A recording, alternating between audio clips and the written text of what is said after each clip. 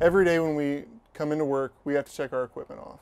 We've got different bags for different emergencies, a red airway bag for breathing problems, this trauma bag for any kind of trauma, and a medical bag. We've got our cardiac monitor up here, and with these tools, we can handle any emergency that comes out. Do something, my arm's bleeding. Help, we've been shot. The training doesn't stop when you leave the academy. You get your certifications, but in order to be a proficient provider, you have to maintain them. We have regular continuing education credits that we have to go through.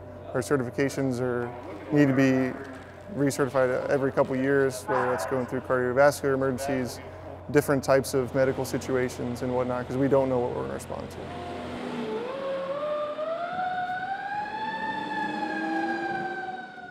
I've always had a need to help people, and I did 6 years in the military, but I kind of just worked with machinery and stuff like that. I didn't really get to work with people a whole lot on a more individual basis. So becoming a firefighter paramedic, getting to help people every day, was a huge kind of goal of mine. Like just the idea of it was pretty up there for me. So once I got in the military, I really tried to pursue that, something that I could go to work every day and go home every day, just like glad that I could help somebody out.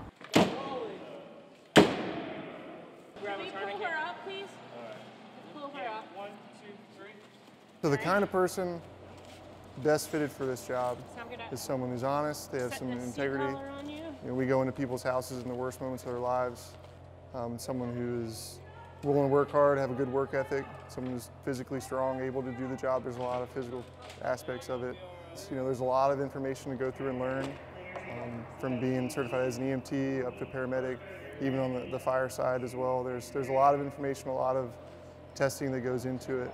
Every call we go on is different, so it's not like you can always prepare, because even if it's a chest pain, we had a chest pain yesterday, this individual person's chest pain is something that's completely different.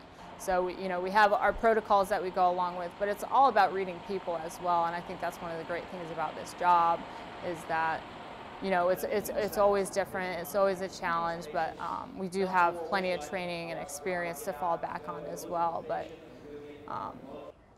you just kind of follow in those protocols and that training and that experience, and thankfully I'm here at a station. I'm fairly new. I've only been here for not even 2 years, and I've got 2 paramedics here at the station with me that their experience, they can jump in and help me and whatnot whenever they can, and that's a really good feeling. So I enjoy what I do. I like being a firefighter paramedic. It's been one of the most rewarding things that's happened to me in my life, is getting into the fire service and getting into EMS. I truly enjoy coming here every day, being physically active, being challenged. I never know what we're going to go on, and that's exciting to me. I can't imagine myself doing anything different.